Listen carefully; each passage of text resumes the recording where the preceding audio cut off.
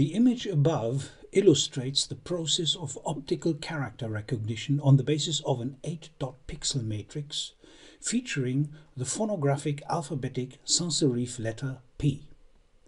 At the lowest level of analysis in a feature detector model, geometric features, for example horizontal lines, edge location, pixel position, color saturation, etc., are analyzed.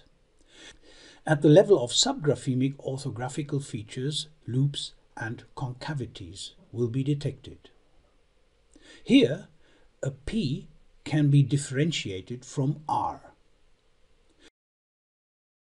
The evidence collected at this point is dropped into a feature buffer, where it remains for a short interval until further information comes in to combine the features into characters.